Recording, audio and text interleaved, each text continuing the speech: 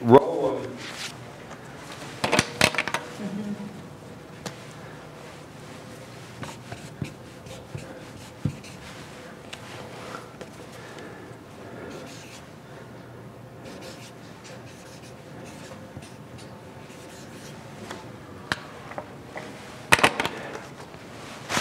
okay, the assignment, how to something. So it's 1978, I'm recently divorced, living alone for the very first time. I'm the oldest of 10 kids. And I buy this house down by SeaTac Airport, and it is a hole. I mean, it is, I got rats. Literally, big ones. I mean, these guys, man, they are like unreal. We're talking something along this size, literally, about that big almost. Okay? Legs.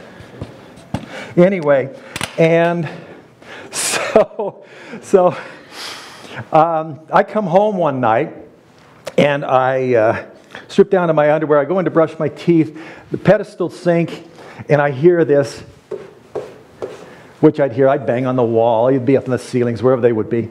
And and I hear this noise.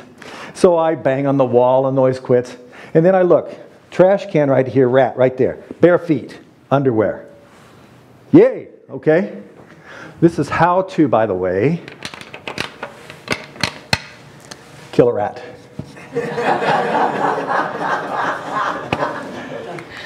Okay. So, step one, I just told you. Step one was what? Discovery. Discovery. Okay? So I found a rat. What do? I run into the bedroom, pull on my unlaced combat boots, still in the underwear, so get the picture. You with me? Run out to the back, grab a broom, walk in, or run back. He has come out into the hallway behind the clothes hamper. I take a look at the rat. I take a look at the broom. There I am, ready to do battle. So, what did I do? I prepared, didn't I? Prepare for battle in this case. And take a look at the rat, take a look at the broom, run back out, trade the broom for a shovel. Okay? Why? Needed a better weapon. That's called upgrade.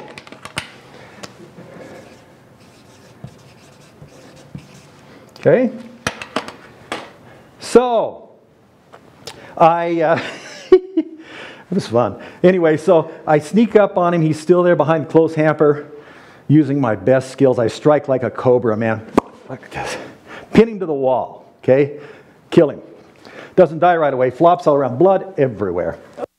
So then I shovel him up, take him outside when he finally expires, toss him out. The bag lady next door has like 30 cats. Why I had rats, I don't know, maybe the rats were so big they ate the cats. I don't know. Anyway, point is that what I did then was I executed my plan, didn't I? Successfully, I might add. Okay? And then I go clean up the mess, put the shovel back, go take off the combat boots, lay in bed, and try to go to sleep. Eyes this big, every noise.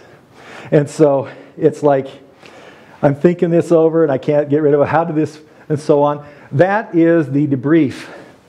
So I was debriefing myself. Took me a while to go to sleep, debrief, get the energy out, that sort of thing. Okay, so why do I tell you the story? Because it's fun, that's why. But more importantly than that, there is a point. This is how you solve problems. Discovery, prepare, upgrade if necessary, execute, and debrief. Why do you debrief? Yeah, so you can start the loop and do better next time, whatever it happens to be. Got the idea? Thank you. Questions? Thank you. Questions?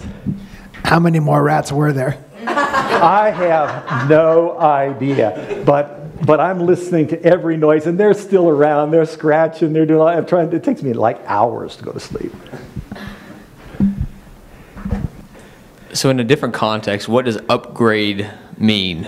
Everything else makes sense to me, but I guess I don't get the upgrade piece. See, if you look at your preparation, and then you look again at the problem, you might discover that that's insufficient.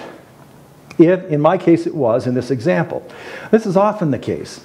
We take a first stab at something. Sometimes you can see that before you try it, which in this case was lucky I did, because I'd have probably had a rat all over the place trying to chase him down if I hadn't done that. But sometimes our problems are just like that rat, and they'll every which way, whatever it is. Whether it's a business problem, personal problem, doesn't matter. It's a process that can apply anywhere.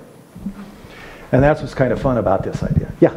This isn't really a question, but this is more of a statement for Marshall.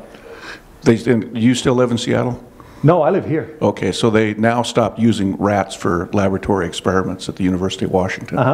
They now use attorneys because there's just some things a rat won't do. I've heard that. That's true. That's true. There are just some things a rat won't do. That's true. What do you call 400 attorneys at the bottom of the Mississippi?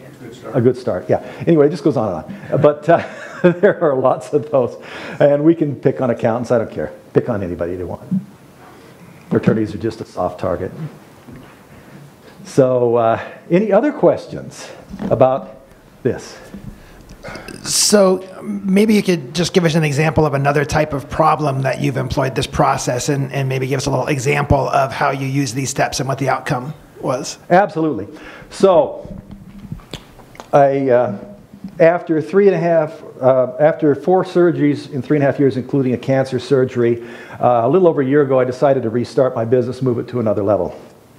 And so talking to my friends, they said, well, if you want to go do more keynoting and stuff like that, you got to have a book. That's kind of like the price of entry. So in May last year, I make a decision. I am going to write a book. No idea what the book's going to be. No idea what the, anything like that. I just know I'm going to write a book. 100 days later, in my hand, I have 100 copies. I'm live on Amazon. I am live on Kindle. I have 100 copies. My total hard cost is $632.46. Wow. And on January 27th, I went number 3 on Amazon. And I'm still on the bestseller list today. Nice job. Okay? And I was number 5 about a week and a half ago. What was the title of the book? It's called Me Inc. Your Life is Your Business. So I used this very same process there. I'd never written a book. I didn't know how to write a book. I probably started 20. But I actually finished this one, and I didn't know how. But I know how to run a project. I know how to put a team together. I know how to lead a team. That's where my expertise is. I'm the master of self-leadership. That's what I call myself. But the point is, that's the idea. And so, it's doable. But it's exactly the same process. I discover I have a problem. I got to upgrade my business. I prepare. I make a commitment. Okay? I upgrade. I realize, wait a minute. I've got to... I did the internal graphics, but I had to have a cover designer for the external ones. So that was an upgrade. I executed the plan, and then I debrief. I took my people to dinner. I did other things in the debrief process. My next book, I know how to do it. I know how to teach this. I know how to help other people do this now because of the debrief process. How's that for an example? Excellent. Excellent. Any other questions?